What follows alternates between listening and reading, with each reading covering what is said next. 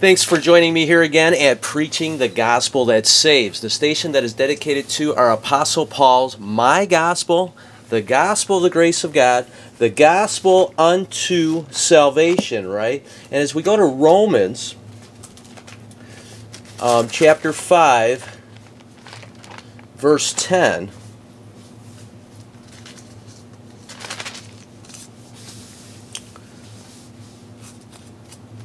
we take a look at what God, through the Lord Jesus Christ, has done for us. When we were enemies, we were reconciled to God by the death of His Son. Much more being reconciled, we shall be saved by His life. Now, how are we saved today? Is it by the gospel of the kingdom? Is it by repenting and believing and getting water baptized? Because Peter tells us that's for remission of sin. That is not to be complete in Christ. We do not know that we are complete in Christ until the Apostle Paul's been given the revelation of the mystery by the Lord Jesus Christ in Acts chapter 9. Now, we know that Paul's gospel is different from that of Peter, James, and John and the Lord Jesus Christ's earthly ministry, because Paul's My Gospel was hid. Okay? And when Jesus was here on earth, when God was in the flesh on the earth, in Matthew, Mark, Luke, and John, before the cross, in the Old Testament, born under the law, Galatians 4:4, of a woman, to confirm the promises of the fathers to the circumcision, Romans 15:8, we know that He preached only the gospel of the kingdom, and that was to repent and be baptized for remission of sin, or repent and be baptized to inherit the kingdom.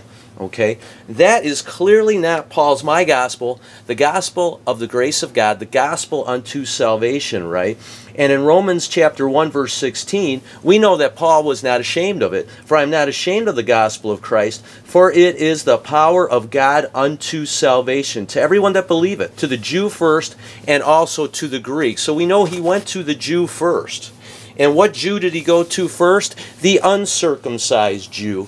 And Galatians chapter 2, verse 7, 8, and 9 confirms that, okay? He was given the gospel of the uncircumcision. And he went to the Jew first with that gospel of the uncircumcision, because that Jew rejected the gospel of the kingdom, okay? He did not go where Peter, James, and John went, where they believed the gospel of the kingdom. The Apostle Paul did not go anywhere near where the 12 had, or where Peter, James, and John preached the gospel of the kingdom. Okay, and that gospel that the Apostle Paul took to the Jew first, and then to the Greek, and then ultimately it's our gospel that saves us today, is 1 Corinthians 15, 1 through 4. It is not the gospel of the kingdom. In verse 1 he says, Moreover, brethren, I declare unto you the gospel which I preached unto you, which also ye have received, and wherein ye stand. Verse 2, by which also ye are saved, if ye keep in memory what I preached unto you, unless ye have believed in vain. Verse 3, for I delivered unto you first of all that which I also received, how that Christ died for our sins according to the Scripture. And verse 4, and that He was buried, and that He rose again the third day according to the Scripture. And Romans 10:5, or Romans 5:10 confirms that we are reconciled to God by the death of His Son. And that death is Paul's My Gospel, that He died for our sin, was buried, and rose again on the third day. If you trust that, if you believe that, your faith is counted for righteousness, and you are forgiven completely of all sin. Okay? It's the blood of the Lord Jesus Christ that forgives you of your sin. And when did He shed the blood? Ephesians 1:7 says, in whom we have redemption through His blood, the forgiveness of sins, according to the riches of His grace. Okay? We know that it's not according to what John MacArthur believes about the blood, because if we believe what he believes about the blood, then we're clearly not saved, okay? Because it's the blood, right? Ephesians 1:7, that redeems us, in whom we have redemption through his blood. And then it also, from his blood, we have forgiveness of sins according to what?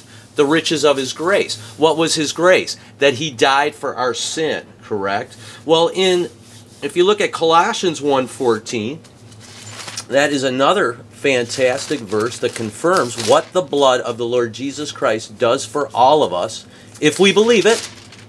Okay? If we believe it. Okay? It's not universal salvation. We have to believe it. Colossians 1:14 says, in whom we have redemption through his blood, even the forgiveness of sin. Okay? And what does John MacArthur say about that? In his New King James Version study Bible on page 1833, he says,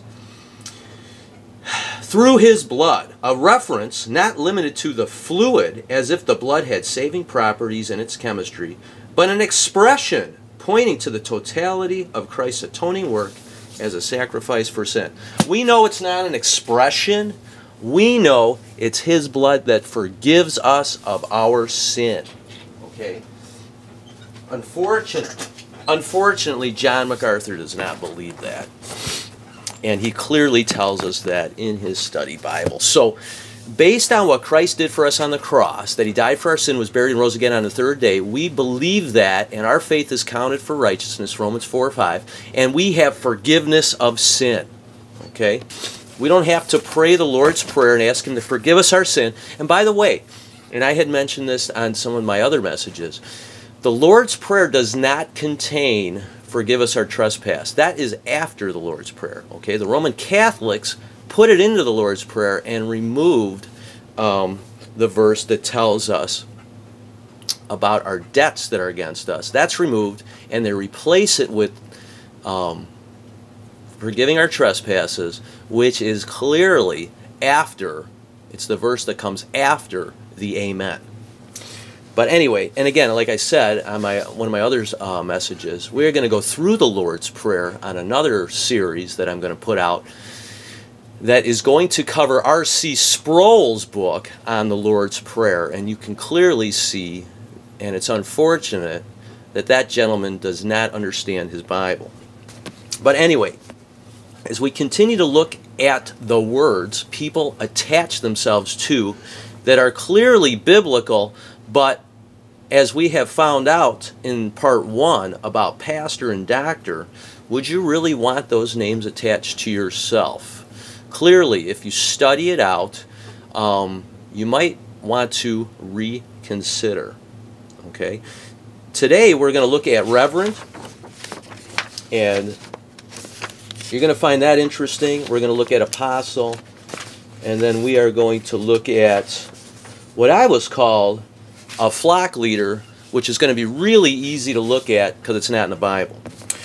So as we continue, we're going to start with Reverend. Psalm 111:9 is the only verse that contains Reverend, and this is what it says. In the King James Authorized Version, now if you have a new translation, and I did not look it up in the new translations, it might not even exist, or you might have 10 verses. But in God's perfectly preserved Word, there's only one verse that we are intended to have, that God intended to give us, and this is what it says. He sent redemption unto his people. He hath commanded his covenant forever. Holy and reverend is his name. So reverend is clearly talking about God's name. Okay? Holy and reverend is his name. Wow. So how many people call themselves reverend? It's amazing to me, because clearly they don't read. Reverend refers to God's name. Do they think they're God? I mean, my pastor at Harvest Bible Chapel, Pastor Dr. Reverend James McDonald, claimed that God talked to him. Okay? This is no different than Benny Hinn. This is no different than the apostle prophet at KV Ministries. Look that one up, at Bethel Ministries. People think God talks to them today out of a bush. I mean, that's how he talked to Moses. Does he appear to them? Because that's how he talked to the Apostle Paul and to the 12 disciples. I mean, how does he talk? Does he whisper? And that's another series we're going to cover, how God talks to us today. And it's clearly not vocal. Today, in the dispensation of the grace of God, God instructs us through His Word. Okay? If it wasn't for His Word today, we would not be saved. Okay? We understand the gospel, the grace of God, because of His Word, because of the Holy Bible. Okay? Not because He talked to us. Because somebody told you, somebody preached it to you, and you believed it and trust it, and now you're saved. That's how it works today. Okay? If God was talking to people, then why would I have to preach the gospel to you? I would just let God talk to you, and you'll get saved. But that is not what the Bible says clearly. But anyway, we'll talk about that on another series. So Reverend, if you look it up in the wiki definition, I just like to go on the wiki because the wiki's pretty hilarious. It says, a title warranting great respect, prefix to the names of Christian clergy. Yeah, that's what it says in that verse, right? Because we go to God's perfectly preserved word for biblical definition. It's a built-in dictionary, right? And clearly it says Christian clergy, right? Back here in the Old Testament under the law in Psalm 111:9, where there was never ever one mention of any Christian. That didn't happen until Acts chapter 11 was the first mention of the word Christian. Okay, because a Christian is when the Lord Jesus Christ seals you because you believe the gospel of the grace of God, which was given to the Apostle Paul by revelation of the Lord Jesus Christ according to the revelation of the mystery. And that is how someone becomes a Christian, okay? No one became a Christian in Matthew, Mark, Luke, and John. They became a disciple, okay? There's a big difference. Words mean something, and we understand that on this site. And if you have a hard time with that, you need to study it out, okay? The word Christian does not get mentioned until Acts chapter 11 in Antioch, okay? Not in Alexandria, where all the corrupt translations come from, but in Antioch, where God's perfectly preserved word comes from, okay? But anyway, clearly, it doesn't say anything about Christian clergy in Psalm 111:9, where we get definition. And two, a person who has earned the designation and is entitled to use it publicly to minister. So clearly, this is a made-up definition. It's not biblical. It's not from God's perfectly preserved word. And clearly, Reverend means God, and in their definition, it doesn't say anything that it is referred to God's name. So clearly, Romans 3:4, God forbid, yea, let God be true, but every man a liar. And hey, you know what? I figured it out. This is why so many so-called Christians call themselves Reverend. They believe the wiki encyclopedia and not God and His perfectly preserved word. I mean, it's clear. If you go on weddingministers.com, this is a good one, you will find people who have claimed their name as gods. Some are female. Isn't that weird? But hey, you know what? You can look up some rock bands, and there's some songs where they actually sing that God is female. Maybe they like that rock band too, you know. How about Reverend Rebecca D. Armstrong?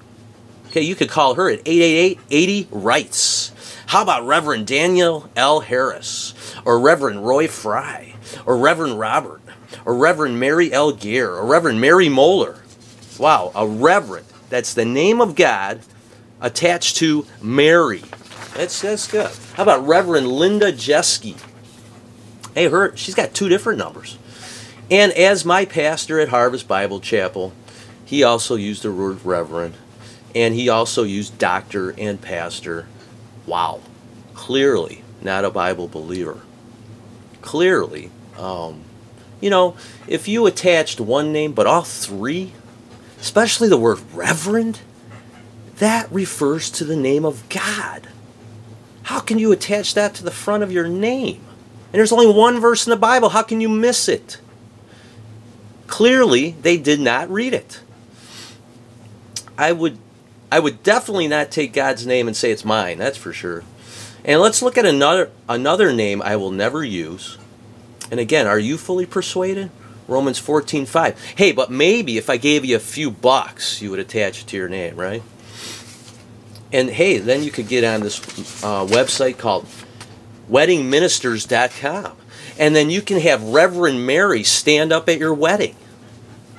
And then she can make sure that when you're getting married, you know, maybe you're a guy and you're getting married to another guy, and Reverend Mary's going to marry you. What a mess that would be, huh? Or better yet, you're getting married to you're a man and you're getting married to a female, and your Reverend Mary is going to marry you, but she never preaches the gospel of the grace of God to make sure that you're saved, to make sure that you're equally yoked.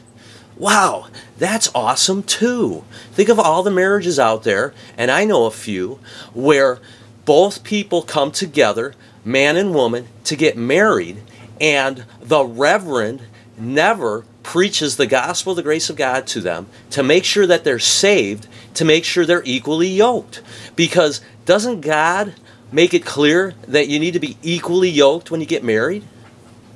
How many pastors, again that name, how many pastors out there make sure that when the couple's getting married, they're equally yoked? In order for a couple to be equally yoked, they have to be saved.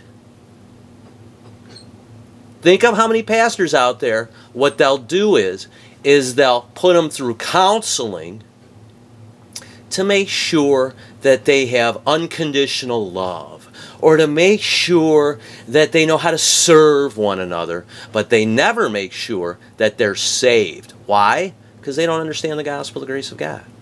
They don't understand the importance of making sure that the couple is equally yoked.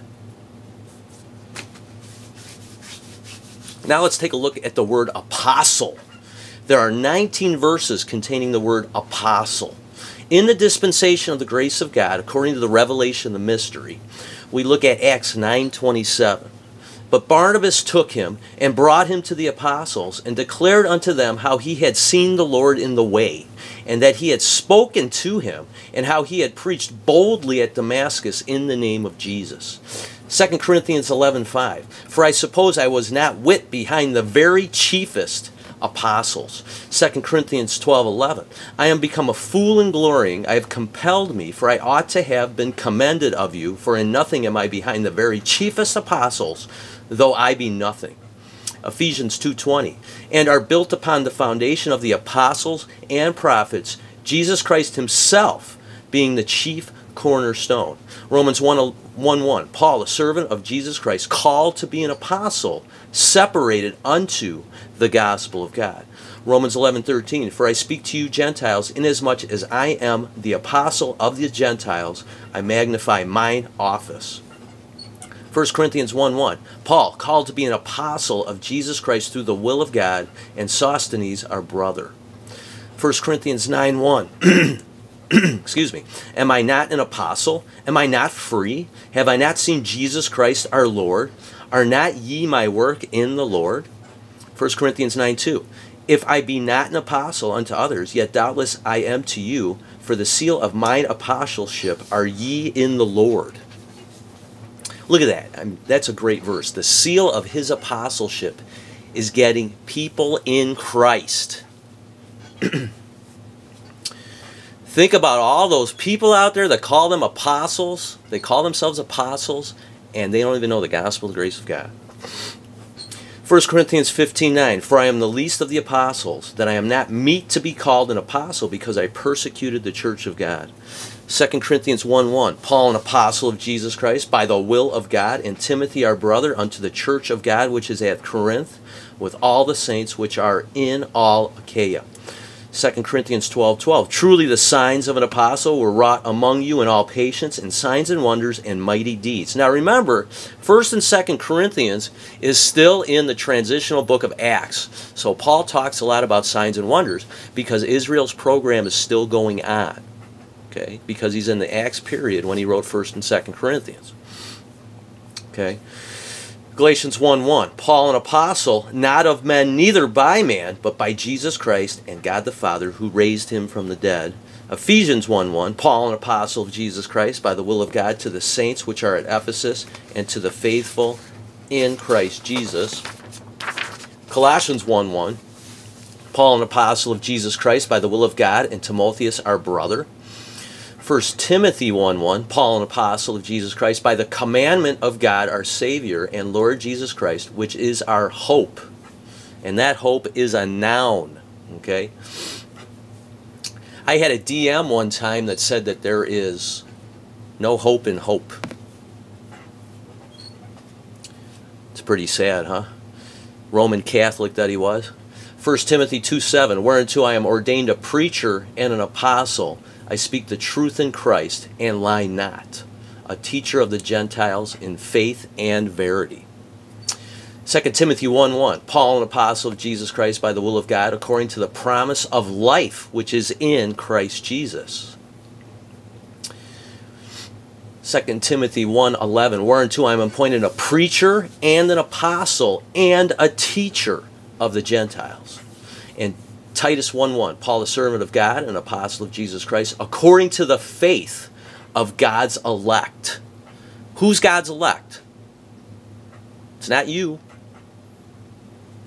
It's the Lord Jesus Christ, and it's Israel. Okay? Those are the two elect, the only elect in your Bible. Okay? It's never you. It's God's purpose. And the acknowledging of the truth, which is after godliness. Okay, according to the faith of God's elect, right? So the definition of an apostle, you're separate unto the gospel of Christ, according to the revelation of the mystery, okay? You're the speaker of the Gentiles. You saw Jesus Christ. You're not of men. It's by the will of God. You're a preacher and a teacher, okay? It's according to the promise of life which is in Christ Jesus. Okay? Not outside following him, but when Christ is in you. Okay? And Paul was behind the chiefest apostle, which is Christ. Okay? Hebrews 3:1 gives us definition. Also Ephesians 2:20 of who the chiefest apostle is. We go to the New Testament in Hebrews 3:1, which is clearly doctrine for Israel, for the Hebrews, for the Hebrew people. Wherefore, holy brethren, partakers of the heavenly calling, consider the apostle and high priest of our profession, Christ Jesus. Okay? 1 Peter 1:1 gives us definition too. Who's Peter? Well, he's a minister of the circumcision, right? Galatians 2:9. An apostle of Jesus Christ to the strangers scattered through Pontus and Galatia, Cappadocia, Asia, and Bithynia. And 2 Peter 1:1, Simon Peter, a servant and an apostle of Jesus Christ, to them that have obtained like precious faith with us through the righteousness of God and our Savior, Jesus Christ. Definition, Christ was also an apostle, and he was to the strangers scattered. Okay? In the Old Testament, we find 59 verses containing the word apostles, plural. Okay? We're just going to go through a few. We're not going to go through all 59. And this is in the Old Testament. Matthew, Mark, Luke, and John, before the death of the Lord Jesus Christ, is Old Testament, and this is what it says. Now, and that's on the authority of Hebrews 9:15 through 17, in case this is the first time you're listening to this. Okay? In case this is the first time you are listening to mid-Acts, dispensational, Pauline, right division of our King James authorized version, God's perfectly preserved word. Okay? We rightly divide on this website. We are Pauline. That's where we stand in our Bible. That's where our worldview comes from. Out of the black letters, not the red. We know that the red letters is clearly the Lord Jesus Christ talking about Israel, about time past and ages to come. Not today. Okay? We are in the but now today, the dispensation of the grace of God. Okay? So we are going back to the Old Testament under the law, where the Lord Jesus Christ's earthly ministry was to confirm the promises of the fathers. Romans 15:8 and Galatians 4:4 confirms that. Now, Matthew 10:2, now the names of the 12 apostles are these. The first, Simon, who is called Peter, and Andrew his brother, James the son of Zebedee, and John his brother, and then it goes on in verse 3, but I did not include verse 3. And then, because I'm only including the verses with the name apostles. And then Luke 6:13, and when it was day, he called unto him his disciples, and of them he chose 12, whom also he named apostles. So clearly, the 12 disciples are also the apostles. Okay, and we get definition right there in Luke 6:13, in case you're wondering who the apostles are, right? Well, it's the 12. Okay? There weren't 13 apostles. If you had all the people that say they're apostles today, that would make, 100 and something, or 1,000 and something apostles. Okay? There's only 12 in the Bible. Okay? And when the apostle Paul becomes an apostle, he replaces one of the 12. Okay? So it always makes the number 12. Okay? I know that's difficult to get in your brain, but there's no more than 12 apostles in your Bible. Okay? And the apostle said unto the Lord, increase our faith. Luke 17:5. So why anybody would call themselves an apostle, again, that would make 13. Okay? Or more. And now we go to the New Testament, which is after the death, burial, and resurrection on the authority of Hebrews 9:15 through 18. We go to Acts chapter 2 and Acts chapter 5. And Revelation 21, which is clearly after Jesus Christ, according to the revelation of the mystery. Okay? This is after, Revelation is after the church, the body of Christ, meets the Lord in the air. Okay? And by the way, we are not to look for Jesus Christ's second coming on earth. We are to look for Jesus coming in the air. Okay, that's what we're looking for today. Our blessed hope in the air. Okay, and we're going to meet him in the air. Okay? Then once the church, the body of Christ, is gone, then the Lord Jesus Christ comes back the second time for Israel. Okay? If you look at your Bible, the Lord Jesus Christ comes back more than twice. Okay? You can count at least 7 times he came back. But if you want to use the word second coming, which, again, isn't in your Bible, but the second coming of the Lord Jesus Christ is for Israel. Okay? Not for the church, the body of Christ. So we go to Acts chapter 2, which is New Testament. It's after the death, burial, and resurrection on the authority of Hebrews 9:15 through 18. And fear came upon every soul, and many wonders and signs were done by the apostles. And again, that's that early part of Acts where Israel's program is still full go. Okay, the dispensation of the grace of God has not been given to the apostle Paul. He's still Saul of Tarsus in Acts chapter 2. Okay. In Acts 5, same thing in Acts chapter 5. Okay, it's still signs and wonders for Israel. Peter's preaching the guilt of the cross. Okay, we're in the time of Jacob's trouble. We're in Daniel's 70th week, and it's clearly going to be the end of Israel. Okay. Then Peter and the other apostles answered and said, we ought to obey God rather than men. Hey, that's good if you want to spiritualize that for us today. That works. And then Revelation 21:14. And the wall of the city had 12 foundations. And this is fantastic about the 12 apostles, okay? Revelation 21:14, clearly after the church, the body of Christ, is gone. And the wall of the city, and by the way, that city is New Jerusalem, and it has not come down from heaven yet, okay? So if you think you're building a kingdom, then maybe it came down and it's in your backyard. I don't know. Maybe it's behind the White House somewhere. I don't know. Maybe you guys know where New Jerusalem is if you're building a kingdom, because that has not come down yet. And by the way, another reference for New Jerusalem is the bride. Okay? And on that bride, and in the wall of the city, has 12 foundations. And in them, the names of the 12 apostles of the Lamb, which is what? 12 disciples, right? Wow. So the definition is that there was 12. Okay? They had little faith. All right? They performed signs and wonders. And we know that the signs and wonders are for the Jew, right? 1 Corinthians 1:22 confirms that. For the Jews require a sign. We get definition, according to the revelation of the mystery, we get definition from Pauline truth. Okay? They caused fear in people. They obeyed man. And their names are written in the 12 foundations. So clearly, right there, if the person leading your congregation is calling himself an apostle, ask him where his name is written in the 12 foundations. Okay? What pastors call themselves apostles? Clearly they are distinct. We also know, according to Romans 9, 10, and 11, Israel is shut down. Okay? That would include Israel's program of signs and wonders, pastors, prophecy, healing, prophets, tongue-talking, water baptism, and tithing. This all has to do with Israel, and they are fallen and diminished. Looks like I'm not going to call myself an apostle. Don't listen to me, though. Okay? You need to be fully persuaded in your own mind, Romans 14:5. So what about these ministries that attach the name apostle onto their agenda, right? How about Impact Apostolic Ministries with Prophet Pastor K.J. Miller and Apostle Dr. Mary I. McMiller? I mean, look that one up. That's a big ouch. And how about KV Ministries?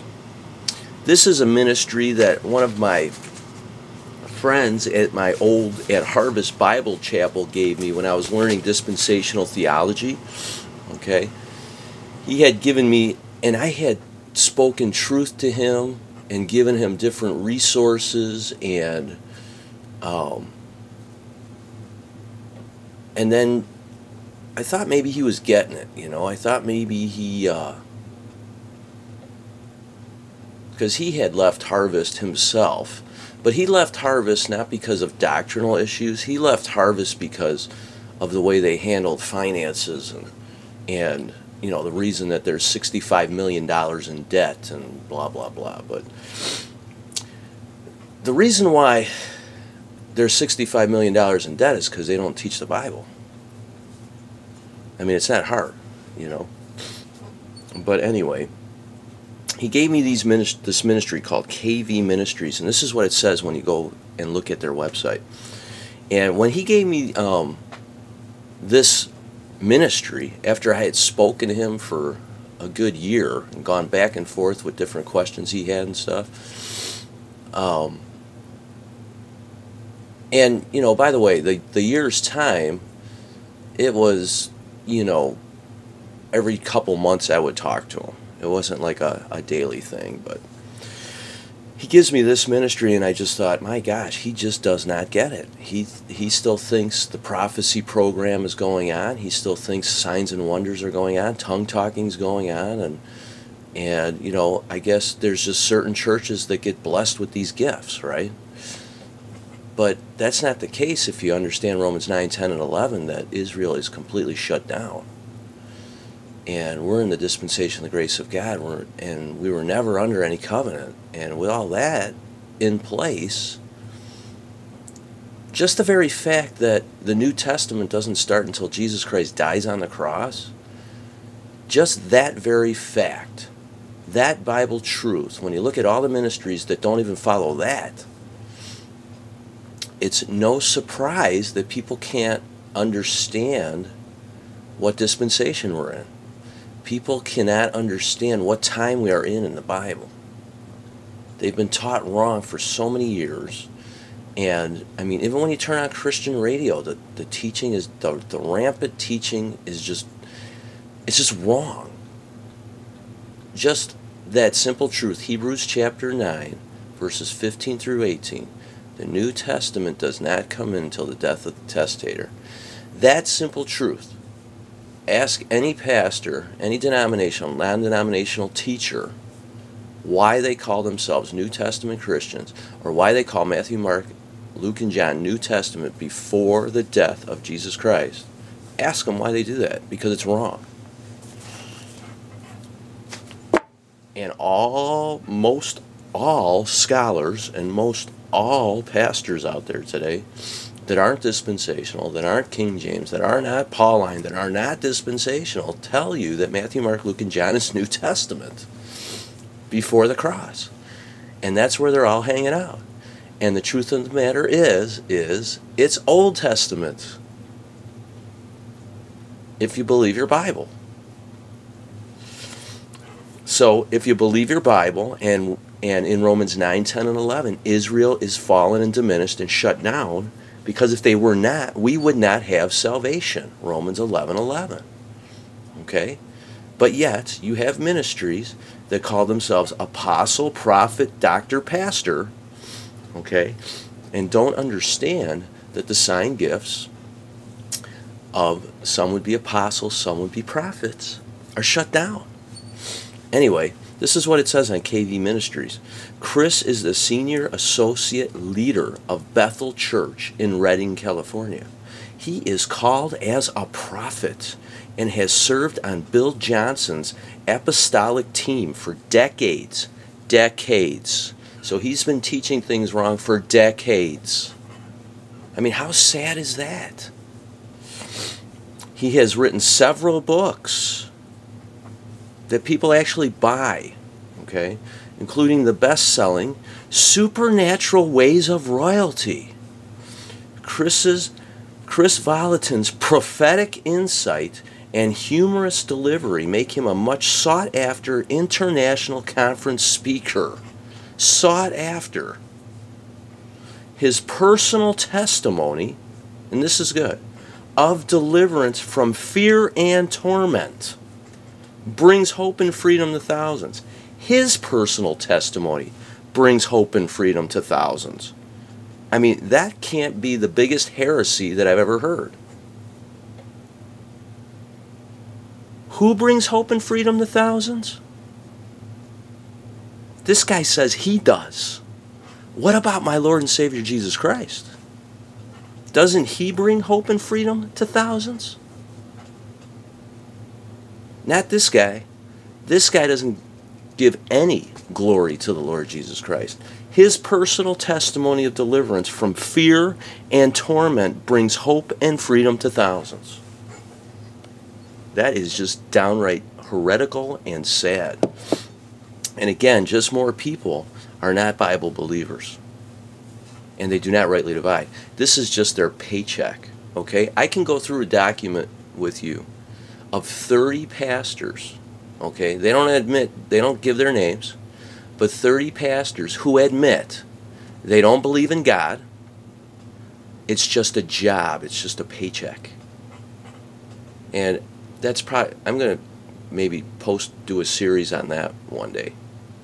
That is, when you're reading through that, it's absolutely mind-boggling. And one pastor had said, okay, and again, I would not use the word pastor, but one pastor said that a lot of pastors who know the truth won't speak the truth because they don't want to give up their income. How sad is that? So knowing what we just studied, we can show ourselves approved unto God, a workman who needeth not to be ashamed. And again, you guys, you know what? This is their issue. They have a brain. God gave us a Bible that they can study, and they need to figure it out. They need to be a workman to show themselves approved unto God. Right? 2 Timothy 2:15, study to show thyself approved unto God, a workman that needeth not to be ashamed, rightly dividing the word of truth. It couldn't be any clearer. Okay? If you're trusting in a translation, okay, and not the Bible, 2 Timothy 2:15 does not say what it says. First of all, the word study is not in it. The word study is not in your NASB, it's not in your NIV, it's not in your ESV. So you would not know that you have to study. You would not know that God is commanding us to study, because the commandments of God today are Paul's writings. Okay, 1 Corinthians 14:37 confirms that. Okay, and in Paul's writings, what does he command us to do? He commands us to study to show thyself approved unto God. Who's doing that? Instead, you got Prophet Pastor K.J. Miller and Apostle Dr. Mary teaching that they're prophetic, you know, and that their personal testimony brings hope and freedom to thousands. That's what Chris says at KV Ministries, you know. Clearly not studying to show themselves approved unto God. Clearly, when you take the name of Reverend, okay, and attach it to a female pastor, clearly they're not studying their Bible. Clearly, when you study the word doctor and you attach that to your name, clearly they're not studying their Bible, because the doctors were of the Pharisees of the law who had a reputation. Jesus Christ, Philippians 2:7, had no reputation, and he did not empty himself. Because when it says that he emptied himself, that is out of the Roman Catholic Sinaiticus Vaticanus corrupt minority text that a bunch of heretics wrote. And it's unfortunate that there are teachers and preachers out there who fell for that heresy, like John MacArthur and Pastor Richard Jordan, and they're teaching heretical kenosis theology. And it's sad. Okay? He took no reputation. Okay? Like I told you, if you're going to leave a legacy, tell people that they're not using a Bible. If you're going to leave a legacy, tell people that they shouldn't be standing in the red letters. If you're going to leave a legacy, tell people that the only way you're saved is Paul's my gospel without works. Okay? Start leaving your legacy today. Be an ambassador of reconciliation, a minister that teaches and preaches Paul's my gospel. And we'll see what kind of a legacy you leave. It's unbelievable, the teaching and the preaching that's out there that is just tickling the ears and making people feel good. And hey, that's why they have big churches, and that's why they're just planting, and they have 100 churches planted with a bunch of false teachers teaching false doctrine and a false gospel. Hey, but that makes money. Now let's look at the key verse again in the dispensation of the grace of God, according to the revelation of mystery, about pastor. Okay, we're going back to the verse, Ephesians 4:11. And he gave some apostles, and some prophets, and some evangelists, and some pastors and teachers. Well, what are we to do today, right? Because in that verse, he says what? He says some evangelists and some teachers, right? He also includes apostles, prophets, and pastors, right? And then 2 Timothy 1:11 confirms what we are to do today.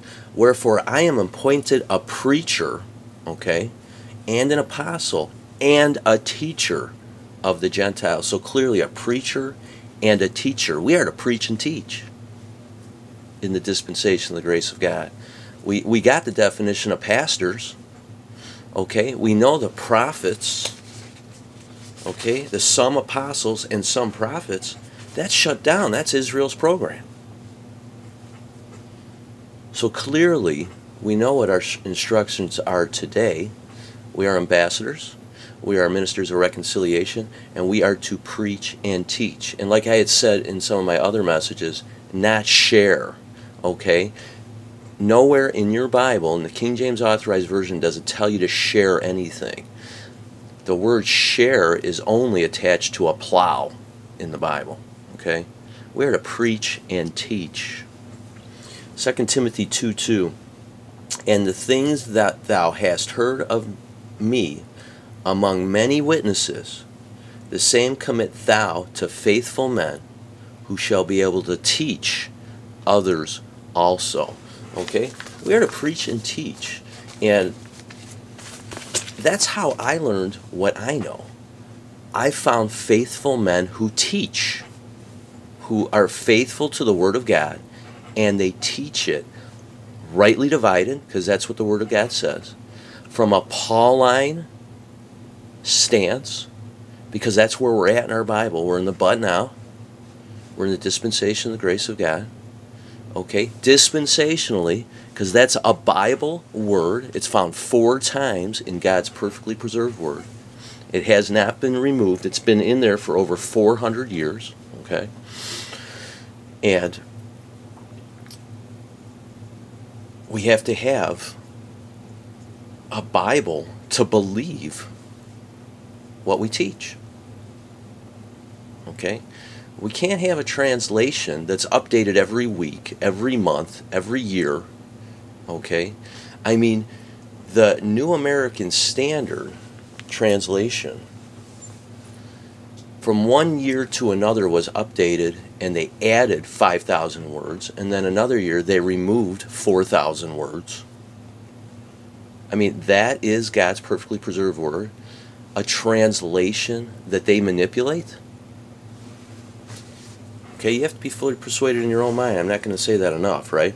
So the last word we're going to cover, and this is the best, is flock.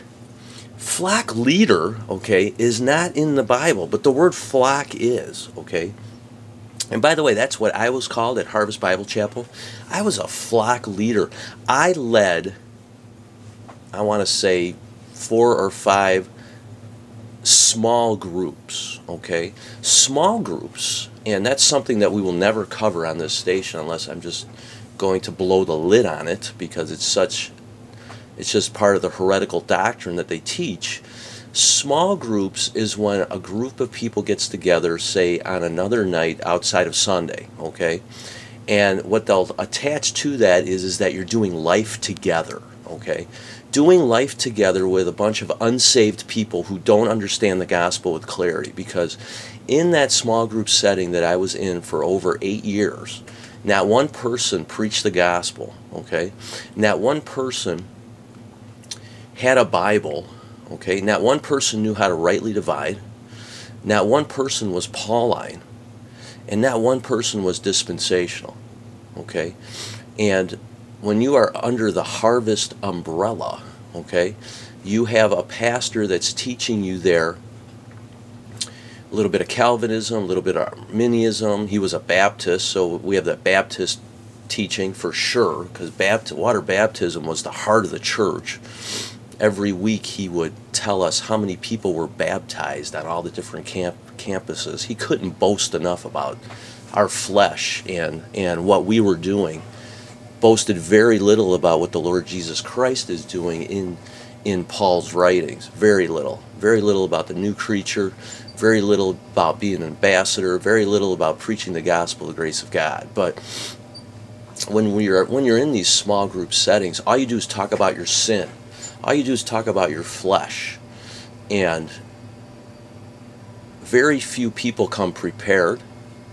Very few people do the studies.